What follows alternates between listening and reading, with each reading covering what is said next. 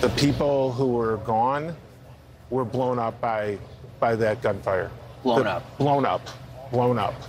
The horrific scene of some of the bodies is unspeakable for the average person.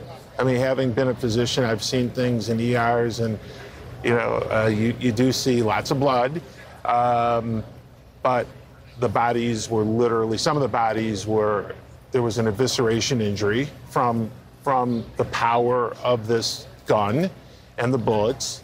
There was another person who had an unspeakable head injury, unspeakable. Those are what are seen in victims of war, not victims at a parade. I mean, the kind of injuries that we're talking about with the velocity of the bullets that come out of these semi-automatics, these long rifles, these weapons of war, they eviscerate organs. It's not like they pierce flesh and they go out the other. No, they eviscerate organs. They blow your freaking head off. They literally just tear your organs into shreds, into shards. There is no coming back from that. There's no, fixing somebody. There's no help for somebody. This is madness. This is just crazy.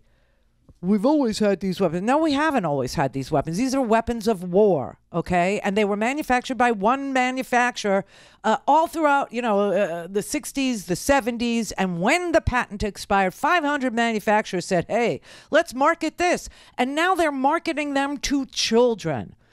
Daniel Defense, they actually pulled the ad down after Uvalde because they had an ad that quoted scripture. You want to talk about this white nationalism that requires, semi-automatic weapons.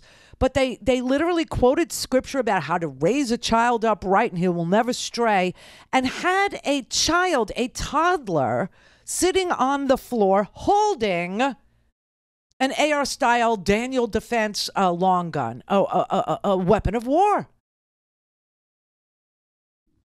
We've always had that. No, we've not always had that.